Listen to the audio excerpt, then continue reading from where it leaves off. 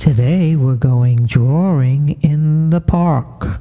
I figured it would be a great idea because most people have beautiful statues in their park where they live, and it's a nice day, so we can head out with our sketch pad.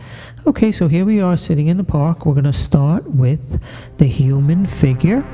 So again, like the previous video, there's about 8 head units in the full body. So whatever the size the head is, there's about 8 times the size of the head from the top of the head to the feet. Okay, so now we have this person taming the horse. So I never really did a horse before. So now to get the proportions right, I look at the negative space between the arm of the horse's head and his arm and the horse's leg.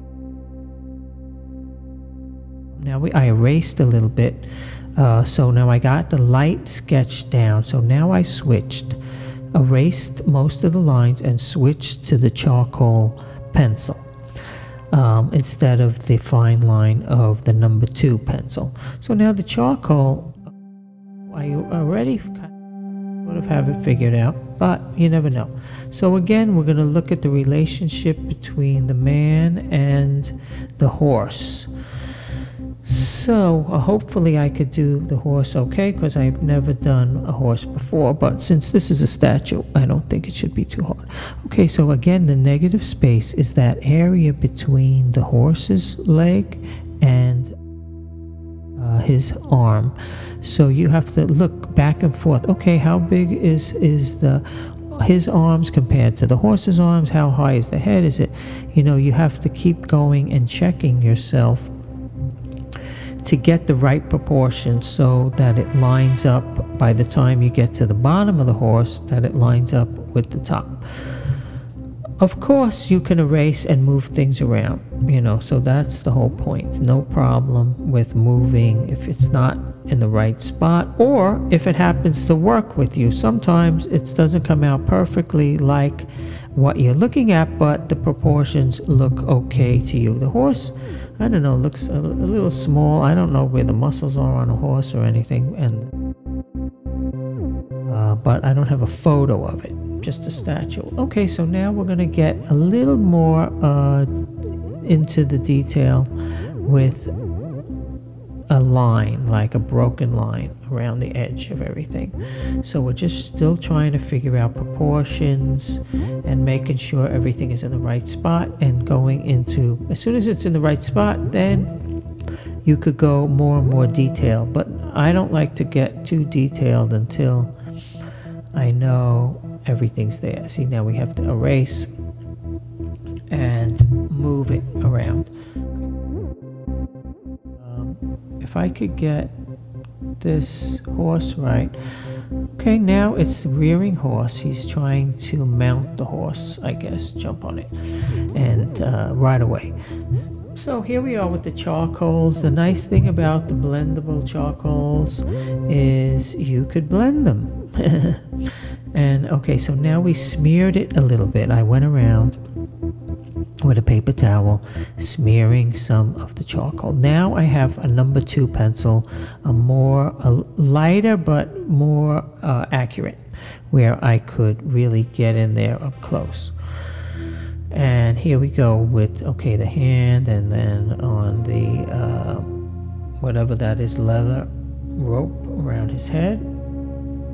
And so you can use different types of pencils, like more pencils that are more accurate, and then other pencils that are more blendable. So I like to use a combination of both charcoal and graphite. And usually if you keep it clean and you don't erase too much, the surface, you could damage the surface if you gouge it or anything. So if you erase too hard or damage the surface, then it's noticeable in the shadows. I can't really see the back leg. I'll have to go around and look at it later. Okay, so we're going to shadow in. Now, let's get some separation between the horse and the man. So if we make the horse a little darker, then he will stand out. We'll make him white, the horse dark and then the background light so that we have some contrast. So, okay, now I have the number 2 pencil again. And I had to make the arm a little short. It looks too long. I think I'm going to change it, make it a little shorter. But we're going over everything. Okay, now I'm back at the studio. Okay, we're going to do a one point perspective. See that one dot in the middle? All these lines are going to point to that one dot, that one cross in the middle of the bottom of the horse. So we're going to have all these lines. That's the drawing that I did in advance. Okay, so now we're going to follow these lines. I'm going to put 3 columns up on the left, and there would be like sort of a pedestal at the bottom of the column, and the tops should all line up. Okay, so you follow the lines on the inside part of it, and then the outside you could just go horizontal, make it squared off. So follow the lines on the inside, and then you have an edge, and just do it, follow the horizon. You could put 2-point perspective and really figure these columns out, but it's not that detailed. Okay, so we'll put 1 column in. Now the second column, we'll just make it a little bit lighter. We have to follow the same line, see the same line from the pedestal, the same line from the bottom, the capital at the top is on the same line, and we're following this vanishing point in where they could go. Now I hid the vanishing point behind him. All right, so we want to make sure that they blend in as they get further away. We want it to blend in the background more. So we're going to make the one closest to our eye more contrasty, more black and white. I'll do that later. Now, okay, we'll clean up, get rid of all the, we'll do some erasing. Now on this side, you know, we'll just make another architectural, we'll make a monolithic, one of those Romanesque. It's very Greek revival or Roman, you know, just trying to do something that looks classical. Okay, again, we're going to line the bottom up with the horizon, and then on the left, the inside, we're gonna follow these lines. So it's going to be flat, straight towards us, and then it's going to tilt. Okay, so here it is, the top of the thing. All right, we're not doing any shadows yet. Let's get rid of some of these lines I don't need. Okay, now we'll get to the charcoal. So the charcoal, erase before you go to the charcoal because it's just an outline. Okay, now the charcoal is the fun part because you could be loose with it, you could be sketchy, and then you blend it later. Okay, so they got the capital on the top. We're going to have a little shadowing. Maybe we'll have the shadow on that side. You should really decide where the light source is coming from, but I'm not going to go crazy with that. We're going to have it come from the right side. Okay, so we got the 3 columns. Now, you want them to be giving the whole point of putting 3 is to give you the illusion of depth. Okay, let's do the other side now, because I like to work the whole page together usually. You know, sometimes it's better to have the background on first, but okay, so now let's lighten it up again because I didn't like it. It was too heavy, it's too sloppy. Okay, let's clean it up, but still with the charcoal, so you could be kind of free. Okay, let's put in some of the soft pastel. Because this is all background, even though they're the columns and everything, it's all part of the background. The focal point is right there in the front, the horse and the man taming the horse. Okay, so these are soft pastels, so they're the consistency of chalk. And I like these because I could do a quick drawing. I could get the whole idea done, color, everything, very quickly. And you could too. And like I said in previous videos, if it's too powdery for you, if it's too, you know, if you're worried that it's going to come off, then you could spray it with a fixative. Okay, let's add some color in here. Now, horses, mostly they're brown, so we want to get it darker, so we might as well add some brown, and we'll add some brown into the man also, and into the background. Let's put some brown, sepia tone, and here's some green.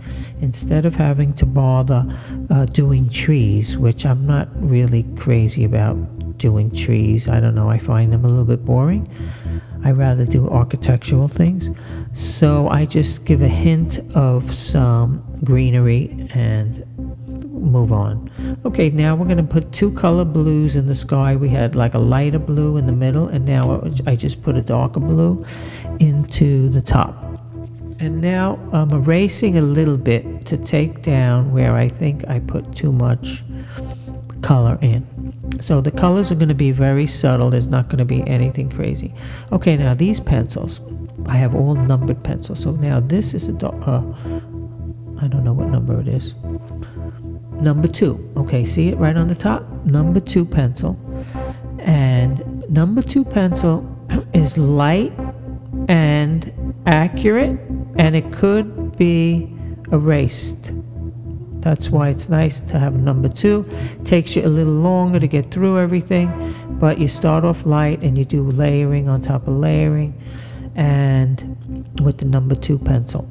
And here's the kneaded eraser that goes into any shape you want. The eraser, any shape. My last video I showed you the unwrapping of the art supplies that we're using today.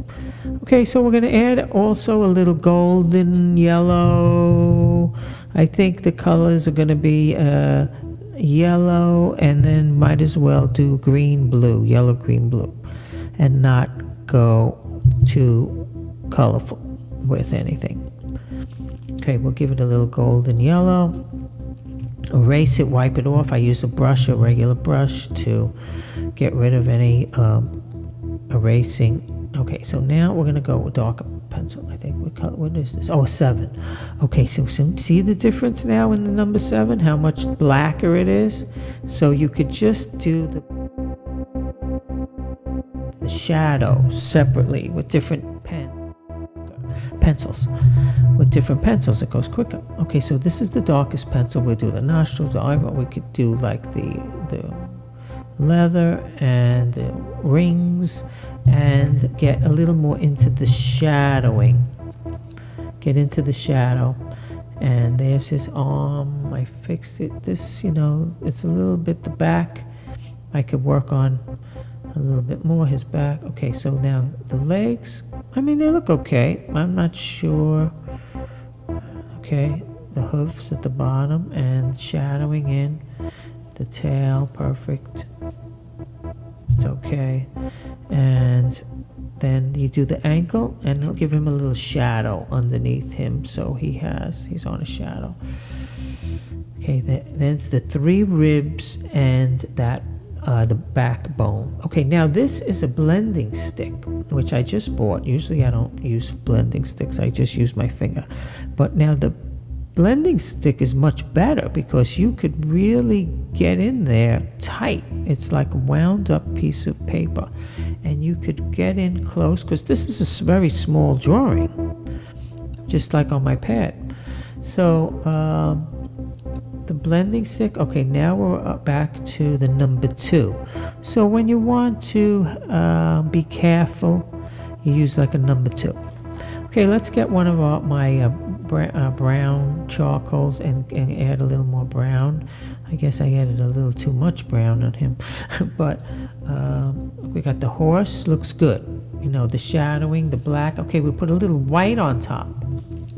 You know, you could put the white chalk. You know, that really makes it look good. Okay, here's the colored pencils.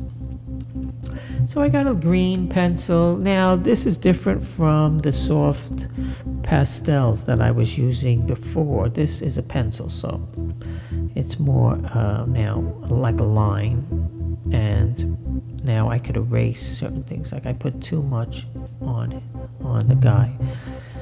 Okay, let's erase it. Okay, now you might as well use a little yellow pencil, scribbling around, you know, don't waste any time. Blue, now a little blue, you know, there's always, if there's blue in the sky, there's also going to be blue on some of these columns, so everything is going to be a little bit blue. If there's blue, if there's brown, everything could go a little brown. All right, so the darker blue on the top, blending it in just with my finger. And I don't like those lines, so we'll get the white out. Okay, so the white now, it's like white. Some white I have is like chalky, and other ones, I don't know, it's a little firmer, but sometimes it doesn't work. The white, you can't count on white pencil. I mean, you can use you can mix ink. I can use Indian ink if I want to get really dark. I'm just using these pencils because to me, it's easier to do. People could, you know, for a couple of dollars, you go to the store, you buy these pencils, and that's all you have. Everyone has pencils and paper at home, and you just draw you look at whatever's in front of you. You know, I go to sketch class at the Art Students League, where we have the live models. So I got used to, you know, looking at the models, and, you know, you're stuck with whatever pose they want to do or whatever angle you happen to get. You can't pose them. Okay, so I think that's about good enough. I mean, how much more could we do? I could add a little bit more in the sky. So I think that's good for today. I didn't want today's video to be too long. So don't forget to like and subscribe for more videos. Thank you so much. My name's Paul Petronella, and here we are drawing in the park, Taming the Horse tutorial. Thank you.